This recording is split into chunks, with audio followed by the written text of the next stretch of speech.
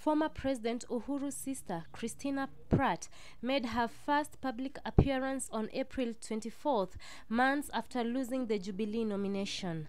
Pratt, accompanied by other members of the Board of Trustees of the National Fund for the Disabled of Kenya, met President William Ruto at the State House in Nairobi.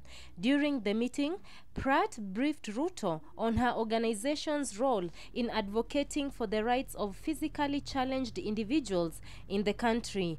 The board also shared some of their achievements and long-term goals with the head of state in the first meeting since the transition of power.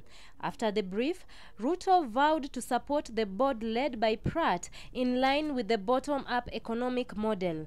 Her contribution to the sector is immense, spanning over 4 decades. Pratt's achievements include establishing the Kenya Institute of Special Education to train special needs tutors. In 1918, Pratt was recognized by former U.S. President Jimmy Carter following her contribution to empowering persons with disabilities. Her entry into politics was imminent after Jubilee Party nominated her for a Senate position in 2022. However, she failed to make the cut.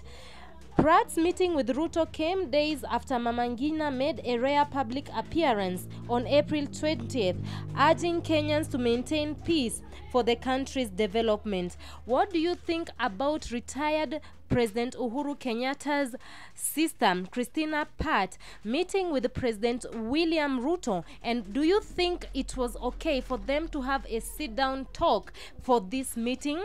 Do you think there is something positive that is going to come out of it? Leave your comment down below.